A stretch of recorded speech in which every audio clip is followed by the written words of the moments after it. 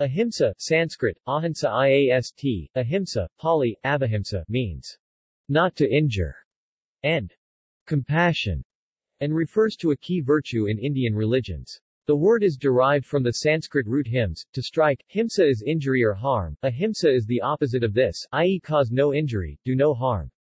Ahimsa is also referred to as nonviolence, and it applies to all living beings, including all animals.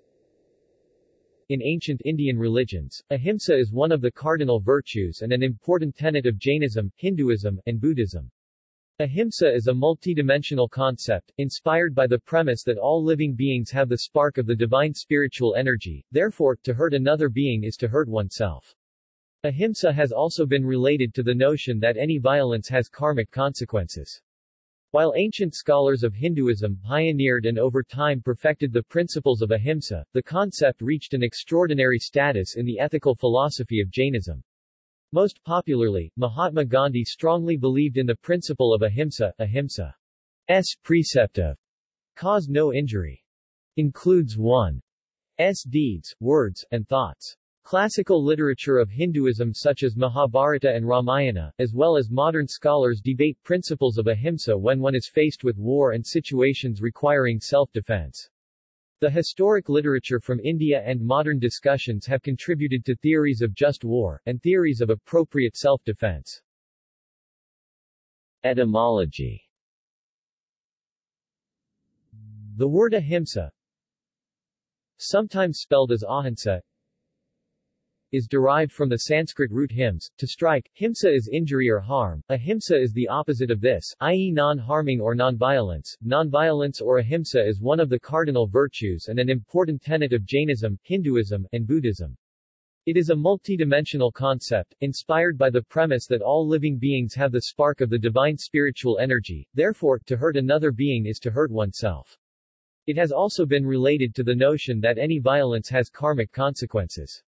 While ancient scholars of Hinduism pioneered and over time perfected the principles of ahimsa, the concept reached an extraordinary status in the ethical philosophy of Jainism. Parsvanatha, the 23rd Tirthankara of Jainism, revived, advocated for and preached the concept of nonviolence in around 8th century BC. Mahavira, the 24th and the last Tirthankara, further strengthened the idea in 6th century BC, which was believed to be founded by the first Tirthankara Rishabdev over 1 million years ago. Hinduism. Ancient Vedic texts. Ahimsa as an ethical concept evolved in Vedic texts. The oldest scripts indirectly mention ahimsa, but do not emphasize it. Over time, the Hindu scripts revise ritual practices and the concept of ahimsa is increasingly refined and emphasized. Ultimately, ahimsa becomes the highest virtue by the late Vedic era, about 500 BC.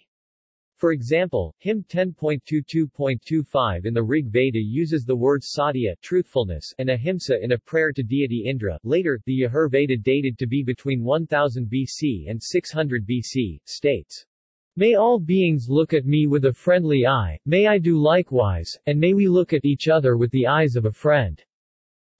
The term ahimsa appears in the text Taittiriya Shaka of the Yajurveda, TS 5.2.8.7, where it refers to non-injury to the sacrificer himself. It occurs several times in the Shatapatha Brahmana in the sense of non-injury. The ahimsa doctrine is a late Vedic-era development in Brahmanical culture. The earliest reference to the idea of non-violence to animals, Pashu ahimsa, apparently in a moral sense, is in the Kapasthala Katha Samhita of the Yajurveda, Caps 31:11, which may have been written in about the 8th century BCE. Boker states the word appears but is uncommon in the principal Upanishads. Kanita gives examples of the word ahimsa in these Upanishads. Other scholars suggest ahimsa as an ethical concept that started evolving in the Vedas, becoming an increasingly central concept in Upanishads. The Chandogya Upanishad, dated to the 8th or 7th century BCE, one of the oldest Upanishads, has the earliest evidence for the Vedic-era use of the word ahimsa in the sense familiar in Hinduism, a code of conduct. It bars violence against all creatures, Sarvabhuta, and the practitioner of ahimsa is said to escape from the cycle of rebirths. CU 8.15.1. Some scholars state that this 8th or 7th century BCE mention may have been an influence of Jainism on Vedic Hinduism. Other scholars state that this relationship is speculative, and though Jainism is an ancient tradition, the oldest traceable texts of Jainism tradition are from many centuries after the Vedic era ended. Chandogya Upanishad also names Ahimsa, along with Satyavakanam, truthfulness, Arjavam, sincerity, Dhanam, charity, Tapo, penance, meditation, as one of 5 essential virtues. CU 3.17.4. The Sandilya Upanishad lists 10 forbearances: Ahimsa, Satya, Astya, Brahmacharya, Daya, Arjava, Kashama, Driti, Mitahara and Sacha. According to Kaneda, the term Ahimsa is an important spiritual doctrine shared by Hinduism, Buddhism and Jainism. It literally means non-injury and non-killing. It implies the total avoidance of harming of any kind of living creatures not only by deeds, but also by words and in thoughts. The epics. The Mahabharata, one of the epics of Hinduism, has multiple mentions of the phrase Ahimsa Paramo Dharma, Ahimsa Paramo Dharma, which literally means, non-violence is the highest moral virtue. For example, Mahaprasthanika Parva has the verse, The above passage from Mahabharata emphasizes the cardinal importance of Ahimsa in Hinduism, and literally means. Some other examples where the phrase Ahimsa Paramo Dharma are discussed include Adi Parva, Vana Parva and Anushasana Parva. The Bhagavad Gita, among other things, discusses the doubts and questions about appropriate response when one faces systematic violence or war. These verses develop the concepts of lawful violence in self-defense and the theories of just war. However, there is no consensus on this interpretation. Gandhi, for example, considers this debate about non-violence and lawful violence as a mere metaphor for the internal war within each human being, when he or she faces moral questions. Self-defense, criminal law, and war. The classical texts of Hinduism devote numerous chapters discussing what people who practice the virtue of ahimsa can and must do when they are faced with war, violent threat or need to sentence someone convicted of a crime. These discussions have led to theories of just war, theories of reasonable self-defense and theories of proportionate punishment. Arthashastra discusses, among other things, why and what constitutes proportionate response and punishment. War precepts of ahimsa under Hinduism require that war must be avoided, with sincere and truthful dialogue. Force must be the last resort. If war becomes necessary, its cause must be just, its purpose virtuous, its objective to restrain the wicked, its aim peace, its method lawful. War can only be started and stopped by a legitimate authority. Weapons used must be proportionate to the opponent and the aim of war, not indiscriminate tools of destruction. All strategies and weapons used in the war must be to defeat the opponent, not designed to cause misery to the opponent. For example, use of arrows is allowed, but use of arrows smeared with painful poison is not allowed. Warriors must use judgment in the battlefield. Cruelty to the opponent during war is forbidden. Wounded, unarmed opponent warriors must not be attacked or killed, they must be brought to your realm and given medical treatment. Children, women and civilians must not be injured. While the war is in progress, sincere dialogue for peace must continue. Self-defense. In matters of self-defense, different interpretations of ancient Hindu texts have been offered. For example, Tatanan suggests self-defense is appropriate, criminals are not protected by the rule of ahimsa, and Hindu scriptures support the use of violence against an armed attacker. Ahimsa is not meant to imply pacifism. Alternate theories of self-defense, inspired by ahimsa, build principles similar to theories of just war. Aikido, pioneered in Japan, illustrates one such principles of self-defense. Morihei Ueshiba, the founder of Aikido, described his inspiration as ahimsa. According to this interpretation of ahimsa in self-defense, one must not assume that the world is free of aggression. One must presume that some people will, out of ignorance, error or fear, attack other persons or intrude into their space, physically or verbally. The aim of self-defense, suggested Ueshiba, must be to neutralize the aggression of the attacker, and avoid the conflict. The best defense is one where the victim is protected, as well as the attacker is respected and not injured if possible. Under ahimsa and aikido, there are no enemies, and appropriate self-defense focuses on neutralizing the immaturity, assumptions and aggressive strivings of the attacker. Criminal Lawtatanan concludes that Hindus have no misgivings about death penalty. Their position is that evildoers who deserve death should be killed, and that a king in particular is obliged to punish criminals and should not hesitate to kill them, even if they happen to be his own brothers and sons. Other scholars conclude that the scriptures of Hinduism suggest sentences for any crime must be fair, proportional and not cruel. Pacifism. There is no consensus on pacifism among modern Hindu scholars. The conflict between pacifistic interpretations of ahimsa and the theories of just war prescribed by the Gita has been resolved by some scholars such as Mohandas Karamchand Gandhi, as being an allegory, wherein the battlefield is the soul and Arjuna, the war is within each human being, where humans' higher impulses struggle against his own evil impulses. Non-human life.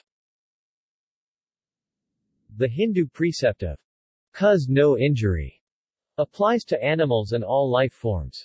This precept isn't found in the oldest verses of Vedas, but increasingly becomes one of the central ideas between 500 BC and 400 AD.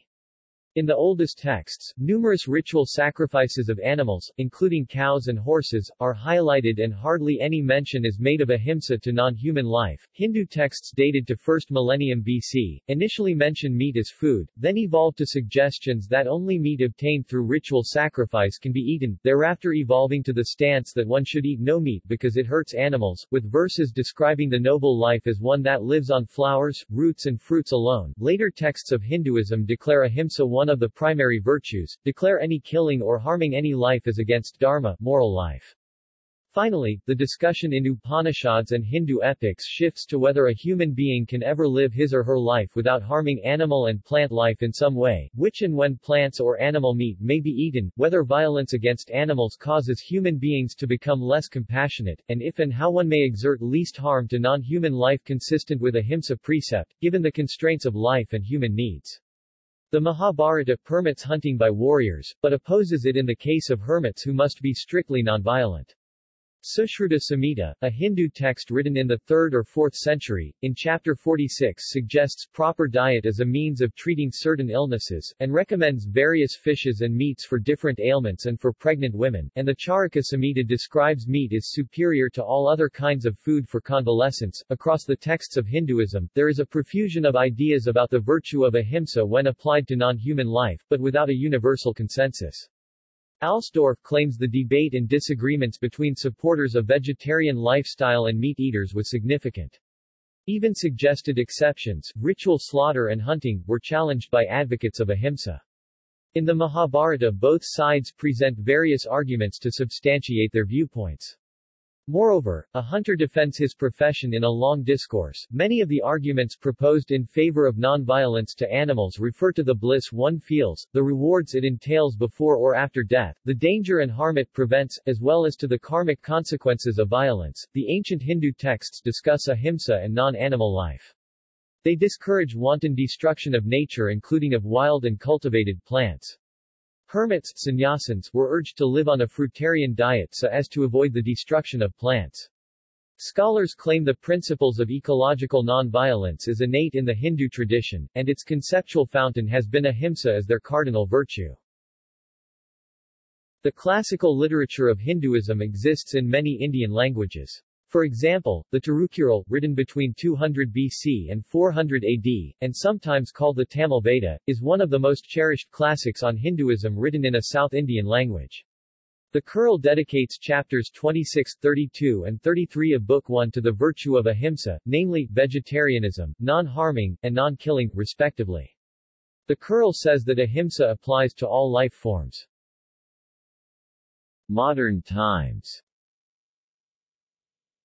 In the 19th and 20th centuries, prominent figures of Indian spirituality such as Srimad Rachandraji and Swami Vivekananda emphasized the importance of ahimsa. Mohandas Karamchand Gandhi promoted the principle of ahimsa, very successful by applying it to all spheres of life, particularly to politics, Swaraj. His nonviolent resistance movement Satyagraha had an immense impact on India, impressed public opinion in Western countries, and influenced the leaders of various civil and political rights movements such as the American Civil Rights Movement. Martin Luther King Jr. and James Bevel. In Gandhi's thought, ahimsa precludes not only the act of inflicting a physical injury, but also mental states like evil thoughts and hatred, unkind behavior such as harsh words, dishonesty and lying, all of which he saw as manifestations of violence incompatible with ahimsa. Gandhi believed ahimsa to be a creative energy force, encompassing all interactions leading oneself to find satya, divine truth. Sri Aurobindo criticized the Gandhian concept of ahimsa as unrealistic and not universally applicable. He adopted a pragmatic non-pacifist position, saying that the justification of violence depends on the specific circumstances of the given situation. Gandhi stated that he viewed ahimsa is in Hinduism, it is in Christianity as well as in Islam. He added, "Nonviolence is common to all religions, but it has found the highest expression and application in Hinduism. I do not regard Jainism or Buddhism as separate from Hinduism." When questioned whether violence and nonviolence is both taught in Quran, he stated, "I have heard it from many Muslim friends that the Quran teaches the use of nonviolence. The argument about non-violence in the Holy Quran is an interpolation, not necessary for my thesis." A historical and philosophical study of ahimsa was instrumental in the shaping of Albert Schweitzer's principle of reverence for life. Schweitzer praised Indian philosophical and religious traditions for ethics of ahimsa as the laying down of the commandment not to kill and not to damage is one of the greatest events in the spiritual history of humankind, but suggested that not killing and not harming is not always practically possible as in self-defense, nor ethical as in chronic starving during a famine case. Yoga. Ahimsa is imperative for practitioners of Patanjali's 8-limb Raja Yoga system. It is included in the first limb and is the first of 5 yamas, self-restraints, which, together with the second limb, make up the code of ethical conduct in yoga philosophy. Ahimsa is also one of the 10 yamas in Hatha Yoga according to verse 1.1.17 of its classic manual Hatha Yoga Pradipika. The significance of ahimsa as the very first restraint in the very first limb of yoga, yamas, is that it defines the necessary foundation for progress through yoga. It is a precursor to asana, implying that success in yogasana can be had only if the self is purified in thought, word and deed through the self-restraint of ahimsa. Jainism. In Jainism, the understanding and implementation of ahimsa is more radical, scrupulous, and comprehensive than in any other religion. Killing any living being out of passions is considered himsa, to injure, and abstaining from such an act is ahimsa, non-injury. The vow of ahimsa is considered the foremost among the 5 vows of Jainism. Other vows like truth, satya, are meant for safeguarding the vow of ahimsa. In the practice of ahimsa, the requirements are less strict for the lay persons Sravakas who have undertaken anavrata smaller vows than for the Jain monastics who are bound by the Mahavrata great vows. The statement Ahimsa Paramo Dharma is often found inscribed on the walls of the Jain temples. Like in Hinduism, the aim is to prevent the accumulation of harmful karma. When Mahavira revived and reorganized the Jain faith in the 6th or 5th century BCE, ahimsa was already an established, strictly observed rule. Rishabhanatha, Adinatha, the first Jain Tirthankara, whom modern Western historians consider to be a historical figure, followed by Parshvanatha, the 23rd Tirthankara lived in about the 8th century BCE.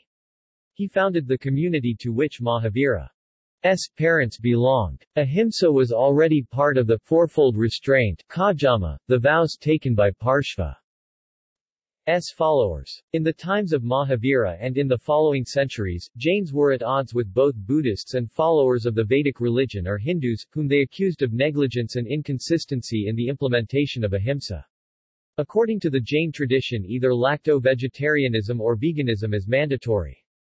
The Jain concept of ahimsa is characterized by several aspects. It does not make any exception for ritual sacrificers and professional warrior hunters. Killing of animals for food is absolutely ruled out. Jains also make considerable efforts not to injure plants in everyday life as far as possible. Though they admit that plants must be destroyed for the sake of food, they accept such violence only inasmuch as it is indispensable for human survival, and there are special instructions for preventing unnecessary violence against plants. Jains go out of their way so as not to hurt even small insects and other minuscule animals. For example, Jains often do not go out at night, when they are more likely to step upon an insect. In their view, injury caused by carelessness is like injury caused by deliberate action. Eating honey is strictly outlawed, as it would amount to violence against the bees. Some Jains abstain from farming because it inevitably entails unintentional killing or injuring of many small animals, such as worms and insects, but agriculture is not forbidden in general and there are Jain farmers. Theoretically, all life forms are said to deserve full protection from all kinds of injury, but Jains recognize a hierarchy of life. Mobile beings are given higher protection than immobile ones. For the mobile beings, they distinguish between 1-sensed, 2-sensed, 3-sensed, 4-sensed and 5-sensed ones. A 1-sensed animal has touch as its only sensory modality. The more senses a being has, the more they care about non-injuring it. Among the 5-sensed beings, the precept of non-injury and non-violence to the rational ones, humans, is strongest in Jain Ahimsa. In Jain theology, it does not matter how correct or defensible the violence may be, one must not kill any being, and non-violence is one's highest religious duty. Mahatma Gandhi, who was greatly influenced by Jainism, said, "No religion in the world has explained the principle of ahimsa so deeply and systematically as is discussed with its applicability in every human life in Jainism. As and when the benevolent principle of ahimsa or non-violence will be ascribed for practice by the people of the world to achieve their end of life in this world and beyond, Jainism is sure to have the uppermost status and Mahavira is sure to be respected as the greatest authority on ahimsa." Buddhism. In Buddhist texts ahimsa, or its Pali cognate avahimsa, is part of the 5 precepts Pancasila, the first of which has been to abstain from killing. This precept of ahimsa is applicable to both the Buddhist layperson and the monk community. The ahimsa precept is not a commandment and transgressions did not invite religious sanctions for laypersons, but their power has been in the Buddhist belief in karmic consequences and their impact in afterlife during rebirth.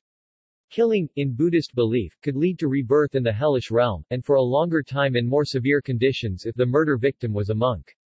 Saving animals from slaughter for meat is believed to be a way to acquire merit for better rebirth. These moral precepts have been voluntarily self-enforced in lay Buddhist culture through the associated belief in karma and rebirth. The Buddhist texts not only recommended ahimsa, but suggest avoiding trading goods that contribute to or are a result of violence. These 5 trades, O monks, should not be taken up by a lay follower: trading with weapons, trading in living beings, trading in meat, trading in intoxicants, trading in poison. Unlike lay Buddhists, transgressions by monks do invite sanctions. Full expulsion of a monk from Sangha follows instances of killing, just like any other serious offense against the monastic Nikaya code of conduct. War. Violent ways of punishing criminals and prisoners of war was not explicitly condemned in Buddhism, but peaceful ways of conflict resolution and punishment with the least amount of injury were encouraged. The early texts condemn the mental states that lead to violent behavior. Nonviolence is an overriding theme within the Pali Canon. While the early texts condemn killing in the strongest terms, and portray the ideal queen-king as a pacifist, such a queen-king is nonetheless flanked by an army.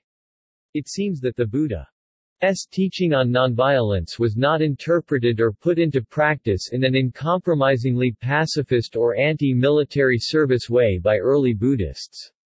The early texts assume war to be a fact of life, and well-skilled warriors are viewed as necessary for defensive warfare.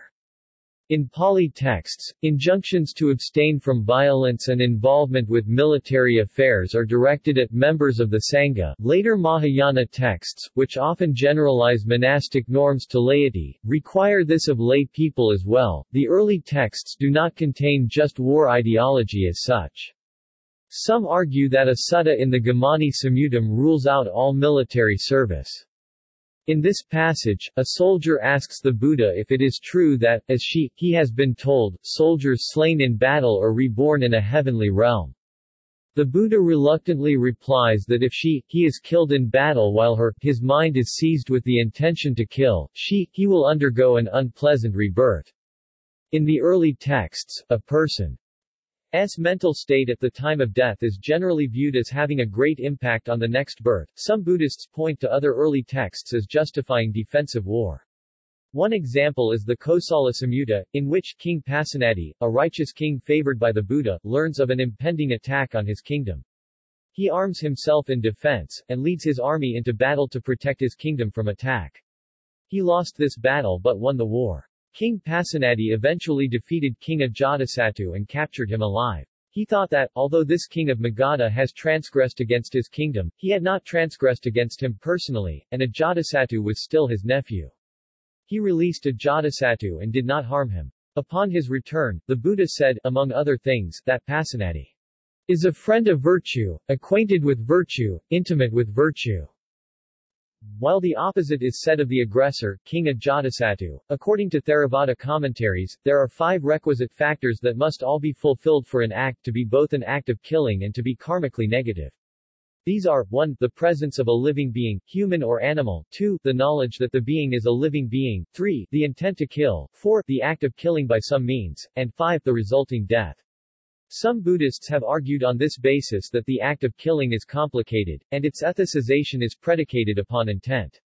Some have argued that in defensive postures, for example, the primary intention of a soldier is not to kill, but to defend against aggression, and the act of killing in that situation would have minimal negative karmic repercussions. According to Dr. Babasaheb Ambedkar, there is circumstantial evidence encouraging ahimsa, from the Buddha's doctrine. Love all, so that you may not wish to kill any.